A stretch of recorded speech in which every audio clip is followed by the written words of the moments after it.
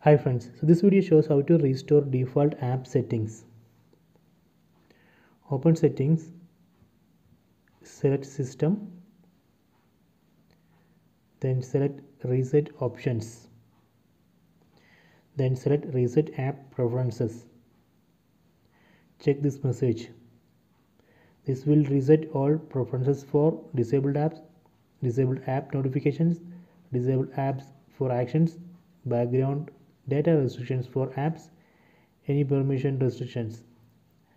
You will not lose any app data. Tap on reset apps. Okay, after that let me try to change wallpaper. You can see it's again asking for permission because I restored the default app settings. So this way we can restore default app settings. I hope you enjoyed this video. Please subscribe my channel. Please like and share the video.